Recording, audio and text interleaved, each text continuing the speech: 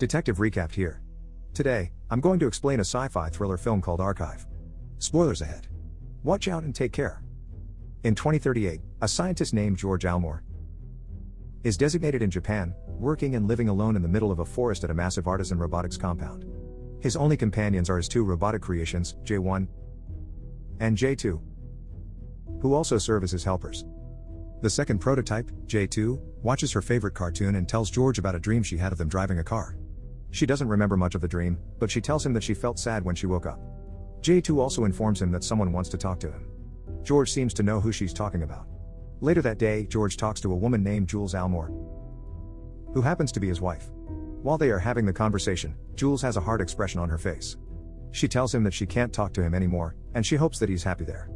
The signal weakens, and Jules bids him goodbye.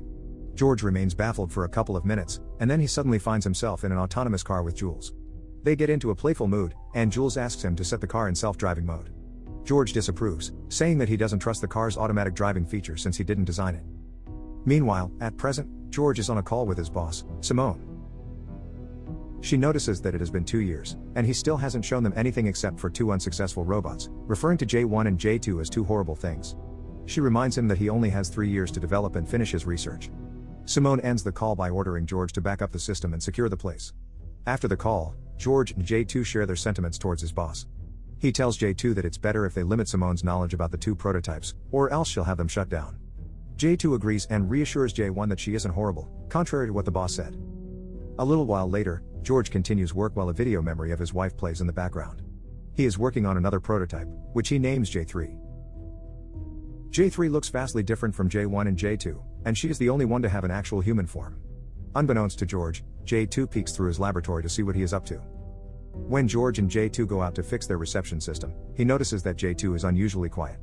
She then asks him why he won't let her help him with his work, reminding him that they used to be a team. George reassures her that he's not replacing her with the new prototype. J2 still feels unsure, seeing that the new robot is similar to her but only better. However, she notices a pattern and realizes that she's better when compared to her sister, J1.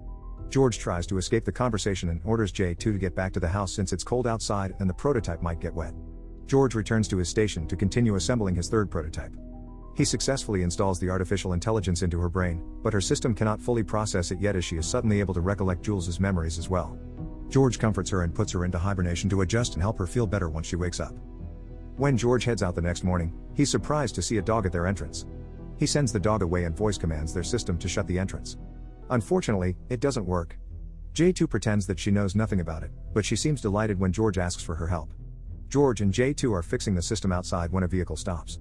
Mr. Sinclair and Mr. Melvin, who are representatives of the archive company, approach them. George immediately commands J1 and J2 to stay in their station until the visitors are gone. The two have come to inform George that they received the notifications of his wife's transition to somnolence. They also want to check the condition of the archive machine for their client. Mr. Sinclair casually talks to him, but George seems distracted by Mr. Melvin's operation on the machine. Mr. Melvin finds out that someone patched the security seals and the environmental systems of the unit, but George reluctantly denies it and asks him to recheck the system for errors.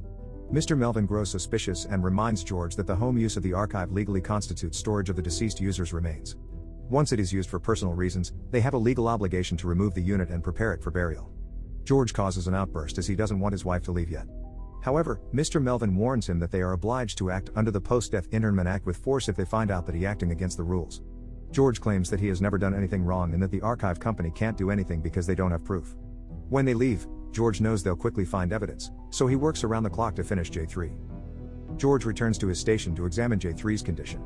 He puts off the hibernation mode and brings J3 back to her senses. However, she seems upset and tired. George comforts her and clarifies that he did that to minimize her trauma before bringing her back online.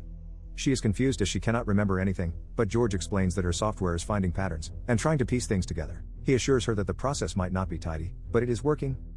The following day, once J3 calms down, George starts examining her taste buds by introducing her to different flavors such as vanilla and lime. He also examines her memory by letting her read different words. He also takes her under the empathy test. When J3 asks the point of the tests, George simply responds that those tests will give him a lot of information about her personality. Suddenly, J3 notices the scar on George's face, and he then reveals that he got it from an accident. After several more tests, George asks her to keep talking so her throat won't feel numb and tight. J3 then tells him that she has been dreaming a lot lately, but she is not sure if it is dreaming or remembering. Eventually, J1 walks in and introduces herself to J3.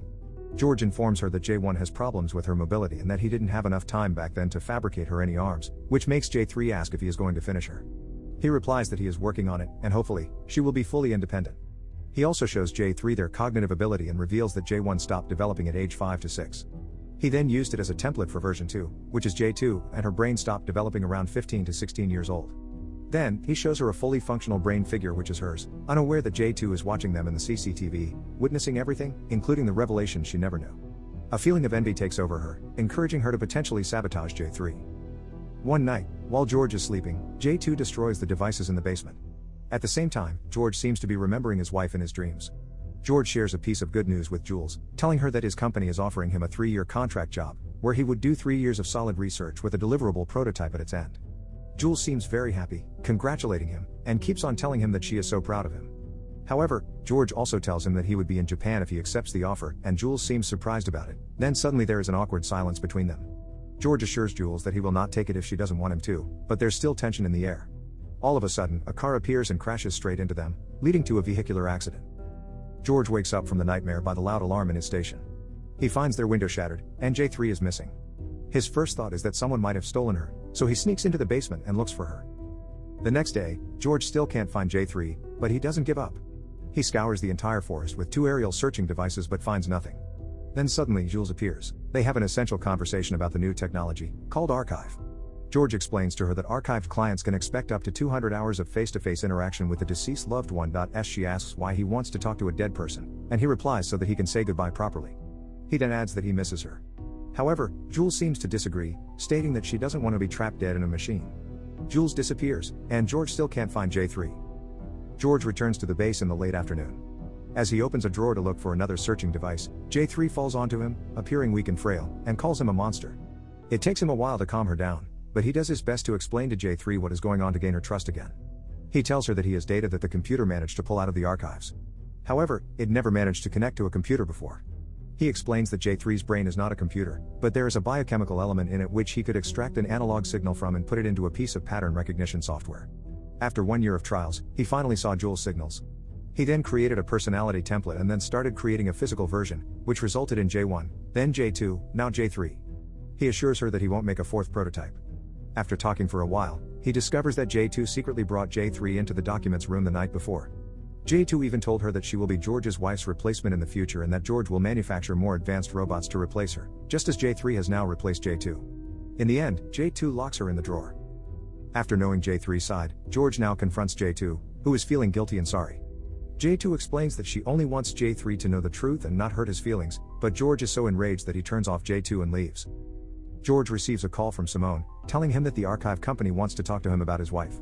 The company suspects that he based the 2 robots on their archive technology and that they want to take a good closer look at the 2 inventions. Simone assures him that their research is confidential. However, the company is still threatening legal actions against him. She also informs him that their lawyers are looking into the case against George since he breached his confidentiality agreement by letting outsiders into the house, which might be grounds for termination. A few days later, George visits J2 in her station. J2 notices something is not right with her legs and suspects that he gave it to J3. George denies it and tells J2 that there was technology in there that is essential for his work. On the days that J2 was shut down, George was actually working on completing the 3rd prototype, where he dismantled J2's legs and modified them to be better. Once they were improved, he gave them to J3 and coated her body with a white skin-like medium. J3 now has a complete human form. On the other hand, J2 feels depressed, used, and worthless. She occasionally visits the waterfalls and takes long walks, causing it to lose its power and eventually shut down.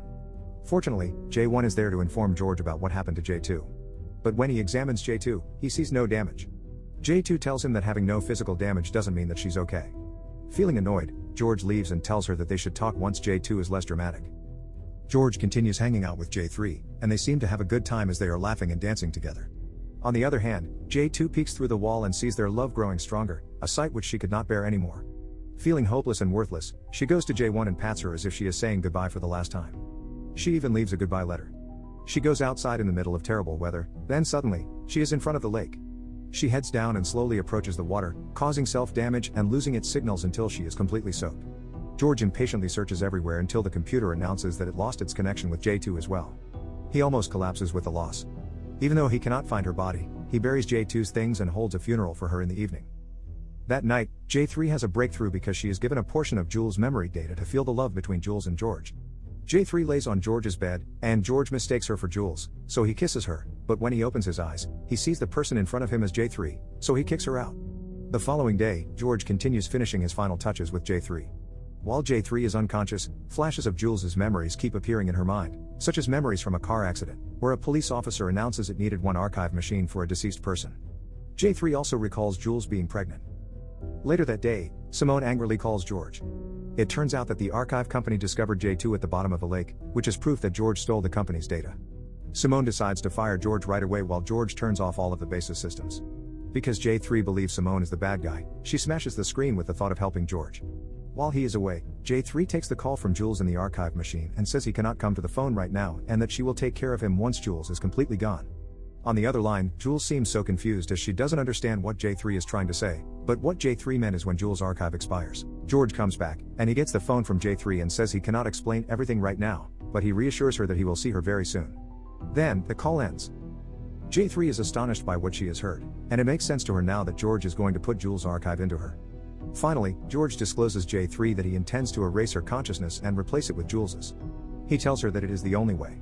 J3, like any other living being, does not wish to die, and out of frustration, she yells at him that Jules is already dead. Suddenly, she breaks down and gets the gun from a case. She points it at him to interrogate him more about what is really happening and what the archive company wants. He says they want to examine her and look further at what he has already done. She is perplexed as to how she suddenly has all of this knowledge. While feeling hopeless, J3 tells him that she never stood a chance. George apologizes, saying that he built J3 because it is his fault why Jules is dead and that he built her so they could have a life like they are supposed to have together.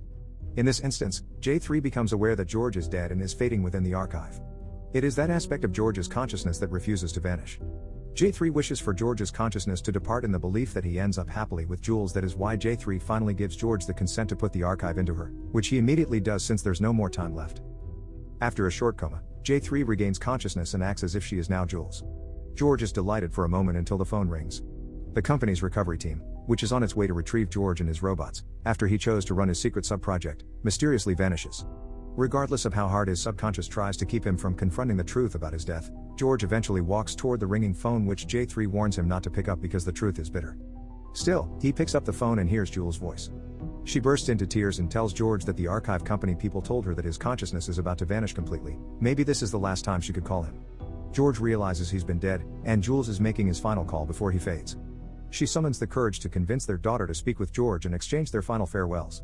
George's eyes well up with tears as he confronts the truth, and he eventually vanishes. Jules eventually hangs up the phone and walks away while carrying their young child. Subscribe to watch more videos like this. Turn on notifications. And leave a like, it really helps the channel out. Thank you for watching.